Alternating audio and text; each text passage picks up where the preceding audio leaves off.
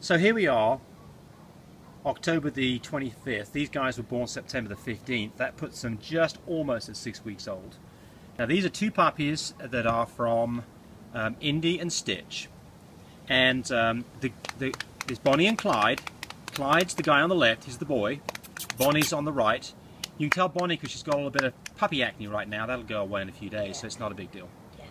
But and there's her little white and spot. she has just the... Now most blue dogs you see will have two things. Well, they may have a lot of other things like not very nice conformation, but they almost all have lots of brindling and white. These guys have no brindling, and it's 6 weeks old. If they had any brindling, it'd be showing up by now. He's got no brindling at all. And turn her around to show that white spot again. She's got a little flash about the size of a pencil eraser on her chest. That's it. That's it, yeah. Okay, no now... brindling. Yeah, and that's her confirmation. The kind of conformation you want. Tiny little tail, nice head. Yep. Flat nose. Yep. It's a pretty little dog. Yep. Okay, now this guy, I think, is one of the most special dogs we've ever had. There's so no white. No white on him anywhere. No white. Just So his titties. those are just titties. They're not white. They're just lack of hair there. He doesn't have any brindling. This is the first time they've been outside, so they're a little nervous. Yep, right. No they brindling. Like it indoors. And he's not going to stack very well for us at the moment. No. But here's the deal. His daddy Stitch is an 18-pound dog. His mama Indy is a 17-pound dog. His daddy Stitch is our most prolific stud dog. He's about 5 years old. He was born in 2010. He's been used about 150 plus times now as a stud dog at $1,000 a pop. His daddy has generated $150,000 worth of stud fees, which is just completely wild. This guy is nicer than Stitch is. Stitch has got some brindling, Stitch has got some white. Stitch has barely a little spot of brindling on his back shoulder. Right. But these babies have none whatsoever. So we're trying to decide whether or not this guy should pass through our hands or whether he should stay with us. I mean, we're really debating very hard. I've got the little girl in my hands right here. Yeah, so this is... Her confirmation is really super nice. Yeah, I mean, now, if you want a dog that's just going to be a wonderful pet, great. You want a dog that you're going to produce some really beautiful puppies from, she's going to produce small puppies. Oh, yeah. And she's going to produce puppies with probably no white, no brindling. Right. And they're going to be expensive dogs. Yeah, they're the dark blues that we have. It's just so proud of them. Just the prettiest color. But this guy here, I mean, if you're thinking that you want to get in the stud business for a stud dog, I promise you, this is the guy to get. Well, if we don't keep him. If we don't keep him, because he will make you a lot of money. Yes. He will make you a ton of money. He's a beautiful boy. No white, just dark This blue. guy will pay for himself in stud fees the first couple of months that you put him out to stud. He'll stud that well. He'll stud that well.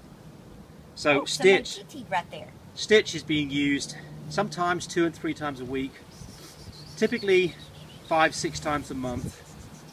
That's something in the order of 60 times a year. You can see, it's really his career is. Crawl on the ground.